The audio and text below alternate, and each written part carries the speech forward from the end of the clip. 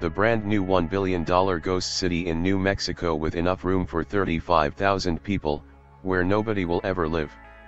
The American West is littered with ghost towns, frontier villages that were abandoned with the end of the gold rush. A town in New Mexico is about to join the ranks of these ghost towns, as the builders of the futuristic city have no intention of letting anyone live there. Telecommunications and tech firm Pegasus Global Holdings is planning to build a full-scale American town in the New Mexico desert, a place which they hope to open to researchers developing technologies for modern living. Pegasus plans to spend $1 billion creating the 15-square-mile town, called CITE, with construction to begin sometime next year and opening as early as 2018.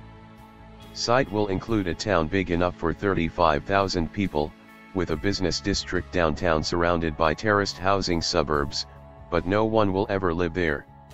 Instead, companies will have the opportunity to test such innovations as driverless vehicles and natural disaster-proof homes in a human-free, practically risk-free, environment.